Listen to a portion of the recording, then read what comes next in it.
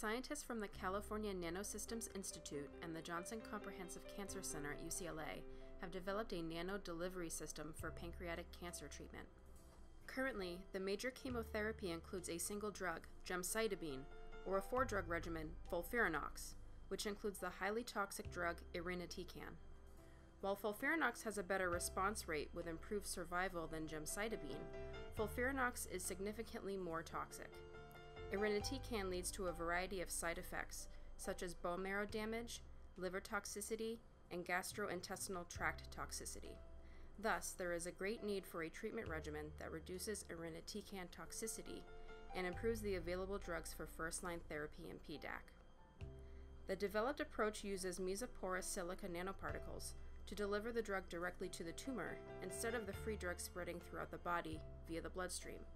Mesoporous silica is a mesoporous form of silica and a recent development in nanotechnology.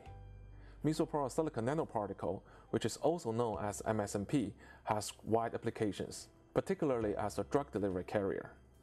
MSNP nanoparticles is like a glass bubble with a lot of channels where people can put different kind of payload molecules into those porous space.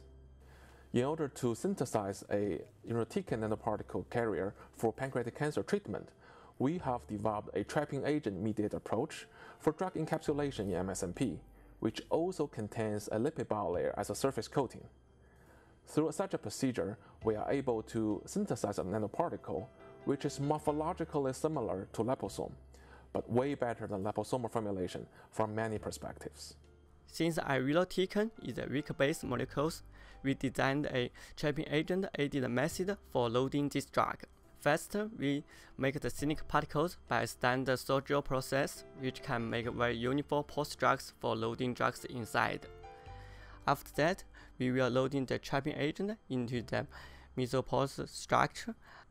After that, we can coat the particle surface with the intact lipid bilayer. Then, we just need to mix the drug with the particles. Then the drug will uniformly come inside the particles.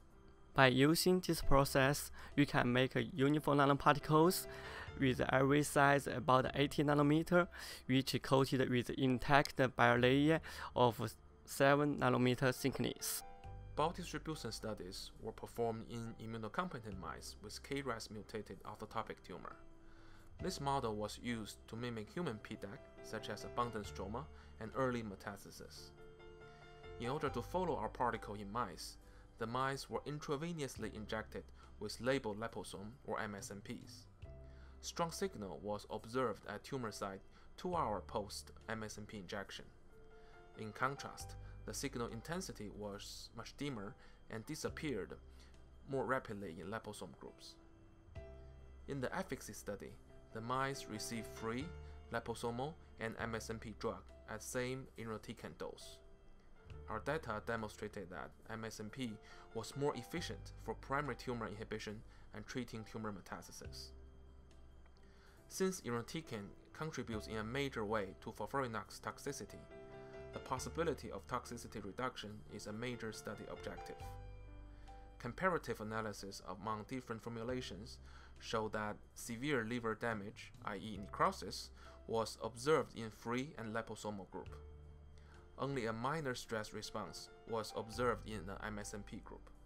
Our interpretation is that the carrier stability and drug release rate determine the degree of liver damage. In addition, we also look at other irinotecan targeted organs, such as bone marrow and GI tract.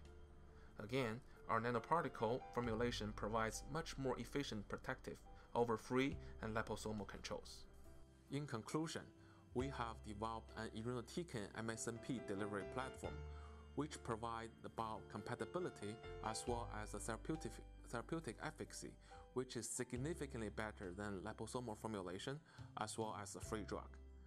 This is important because it would advance the irinotecan delivery as well as the combination therapy in the FOLFIRINOX regimen, impacting a greater number of PDAC patients.